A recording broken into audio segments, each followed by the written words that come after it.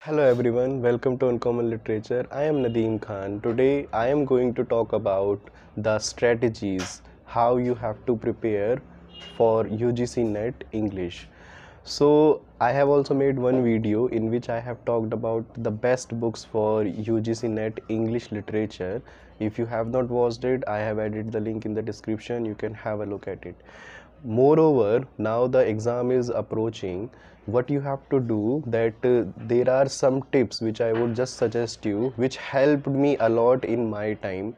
So first, the most important I'm giving you at number one, that is go through the previous year question papers. After you are done with your preparation, or as much preparation you have covered, as many syllabus or ages, no problem, you must go through the previous year questions paper of English literature. It will give you a very precise idea of what kind of questions you are going to face, because when you are studying you don't have any idea that what sorts of questions will be there.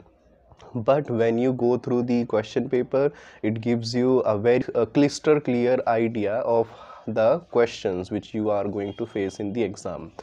Next point is that it also applies to the paper 1. So for both the papers you must go through the previous year questions paper and analyze them. Like, you just sit and do not copy from anywhere, do not take help from anywhere, just analyze yourself, try to solve it, try to give the answers yourself, and then see how many you have been done correct.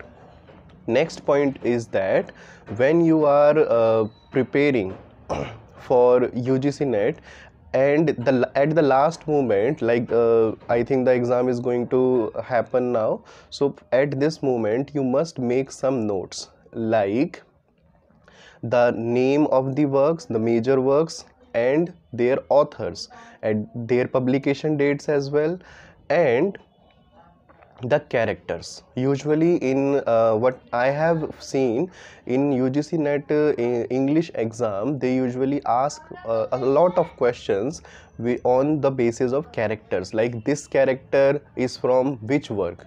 It happens with most of the drama of Shakespeare. So if you are studying Shakespeare drama, must write down their characters as well, and the date also on which they were first performed. And usually what they ask you, that usually if you go through any question paper, you will find that they usually give you one character's name and they will ask you that from which work this character has been taken. Okay, these sorts of questions you will have. Sometimes they also ask you about the publication date of the work. So dates of the works, their authors and their characters are very important. So you should make their list of all the major ages and all their major authors. Okay, this is applicable only to the major authors only. So you can figure out that in every age there must be one or two major authors. So you should do this with their works. Next point is that no matter if you have not been able to prepare 100%, so give one exam, give one attempt. After each attempt you analyze yourself where you stand at present. Point is that suppose if you have got 40% marks and you need around 45 or 50% to qualify NET exam. So now you have covered 40%, now you just have to prepare for 10% more. Okay, this is the strategy you should follow.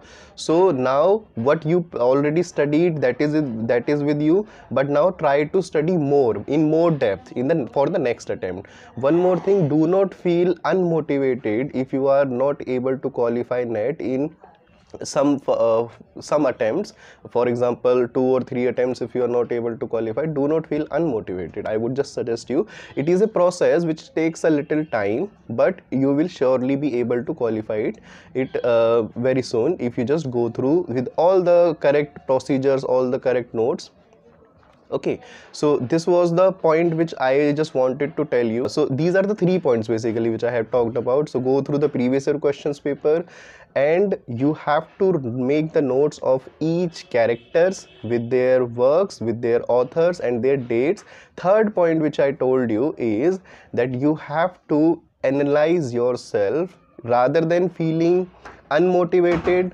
You have to analyze yourself after each attempt. For suppose you could not qualify the last attempt, do not worry, do not take any trouble. Just think how you can prepare more, what more percentage you have to work for. That is the strategy only. Okay, so I believe my advice would be so fruitful for you. So with this we have come to the end now. Thank you so much.